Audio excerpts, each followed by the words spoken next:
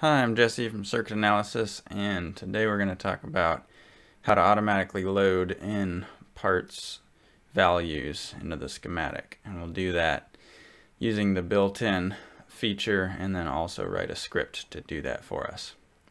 So to do the built-in feature, they have this tools load components values, and that loads just a tab delimited text file.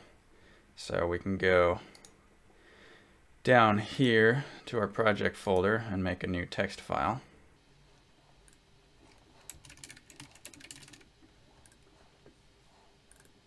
And then in here we can just put the name of all the reference designators followed by the value. So we put v1.value tab, we can change that to 10.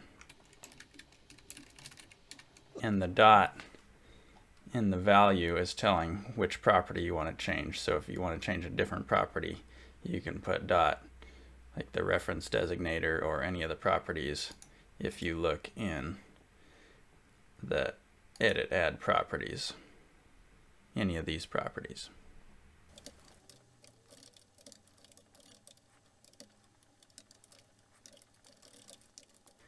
Alright, now we can save our file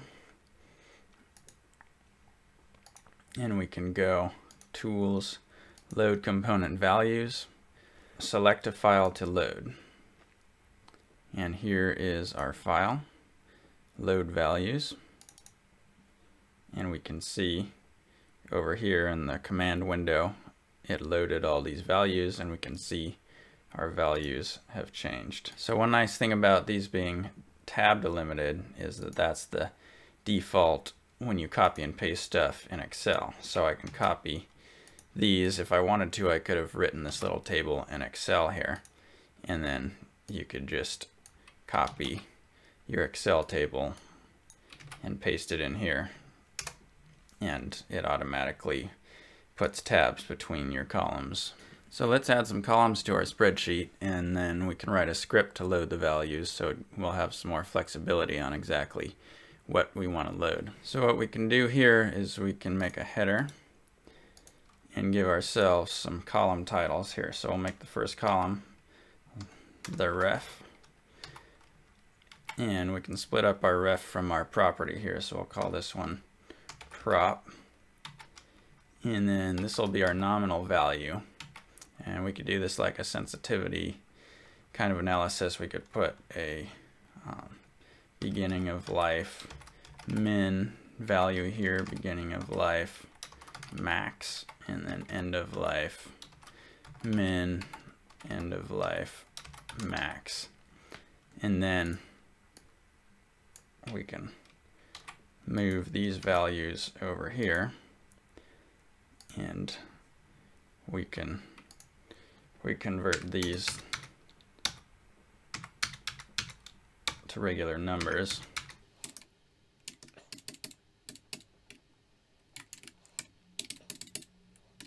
And then we can do some formulas on them.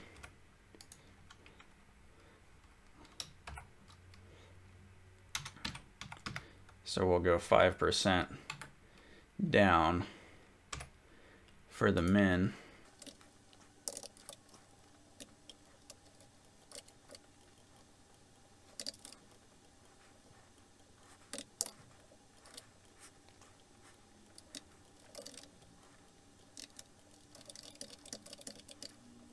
okay, so now we can reformat these guys.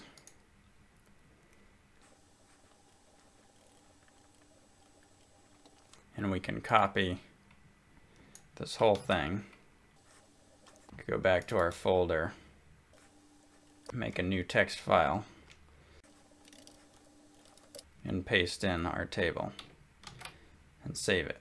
So now we'll make a new script file by going to this new and click on the little arrow down and script. So the first thing you can do with the script, you can use stars to write comments. So we'll say we're going to load values from text. And then you can make variables with the let command. So we can say let. We'll do this path. We'll get the path for the current directory.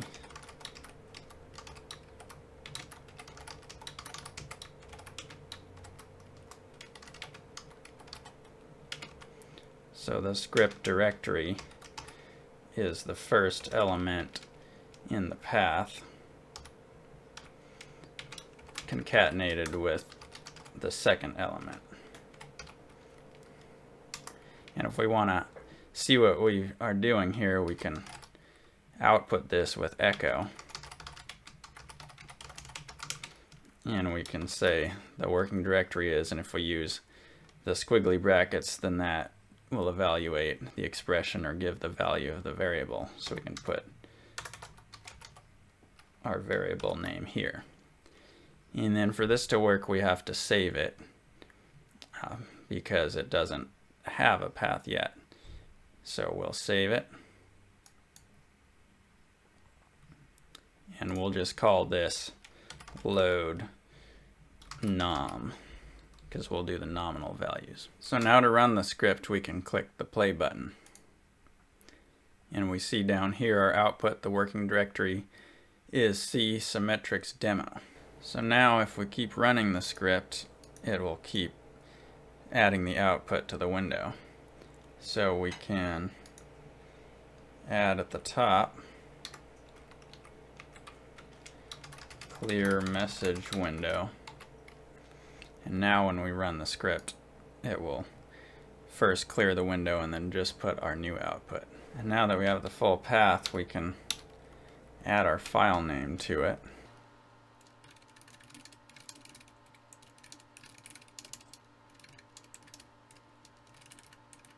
And then we can load the file, loading each line into an array.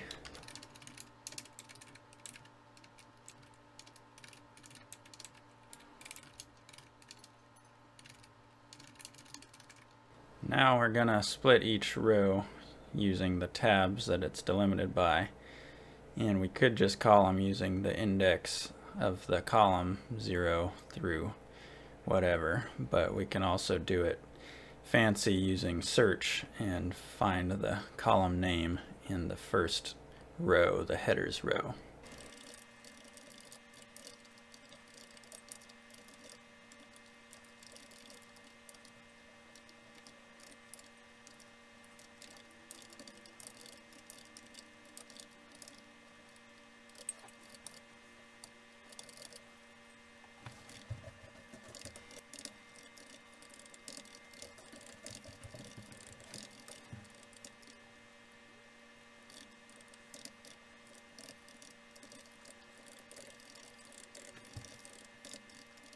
So the first variable headers here is scanning the first line, the one that has the headers in it, and it's using tab delimited, so EscapeString /t, that's returning the tab character.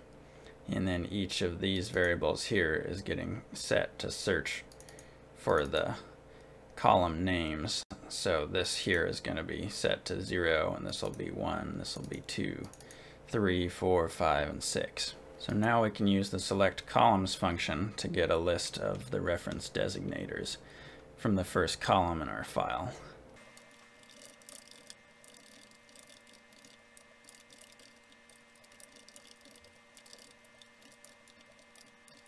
Next we'll leap through each row and we'll select each part and set the value to whatever is in the text file. So we'll write a for loop, and we'll use I as our variable.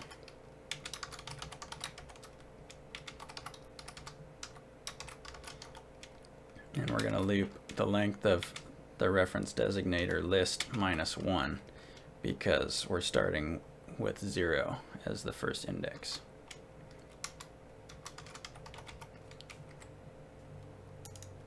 So we'll output that we're selecting the reference designator.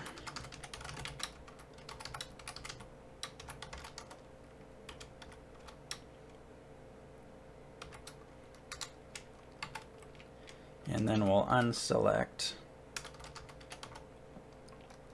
anything that's currently selected in the schematic.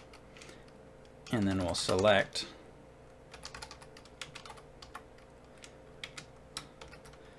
the current reference designator.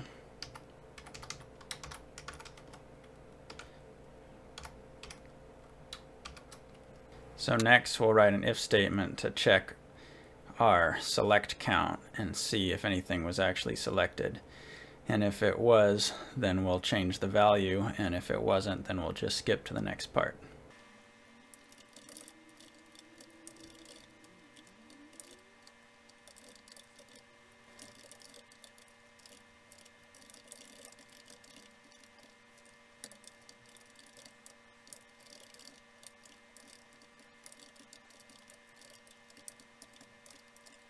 Now we're getting the value for the current property and the current nominal value, and then we'll use the prop function to change to the new value.